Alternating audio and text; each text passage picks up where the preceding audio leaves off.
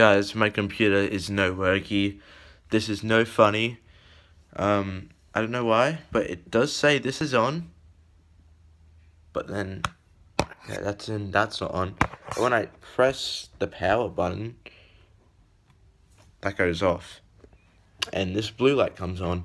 And before it was working at school, then it just randomly turned off. I couldn't turn it back on. So when I went home, it wasn't turning off either. And what I did, I punched it like this, and it did turn on. But as I was about to convert fucking files into my email so I wouldn't lose them, as this might have happened again, it happened again. And then look, now I can't turn it on at all. So that's fucking annoying.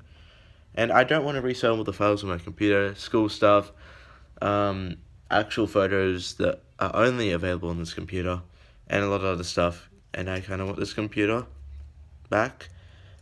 Well, all the files. I would love to get like a new computer with all the files in this one on there. Because the thing about this computer sucks ass. I'm not sure if I told you, but it's shit. What do you think? It's made by Acer, it's good? No, that's not the fucking case. You suck dick. This fucking computer sucks dick and balls.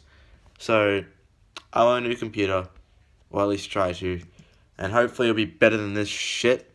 My birthday's in December, so that's not very helpful either. I'll just see what happens.